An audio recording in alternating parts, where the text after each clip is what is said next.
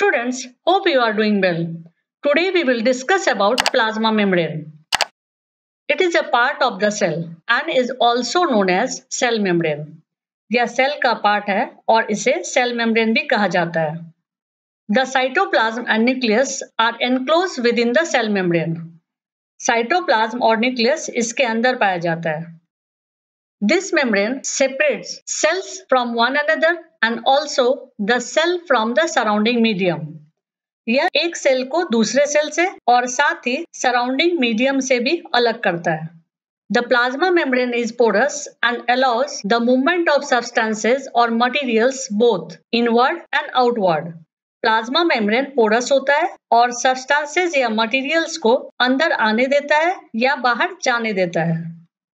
ये सेल का डायग्राम है और इसके आउटर मोस्ट में जो आपको पिंक बाउंड्री दिख रहा है इसे ही सेल मेम्ब्रेन या प्लाज्मा मेम्ब्रेन कहते हैं.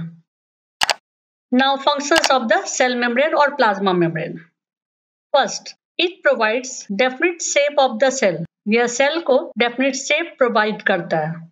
Second, it protects the internal contents. यह सेल के इंटरनल कंटेंट्स को प्रोटेक्ट करता है. Third, it acts as a selectively permeable membrane. यह सेल में सेलेक्टिवली परमेबल मेम्ब्रेन की तरह काम करता है. That's it. यदि आपको वीडियो पसंद आए तो लाइक कर दीजिएगा और आगे के वीडियोस को देखने के लिए सब्सक्राइब कर दीजिएगा.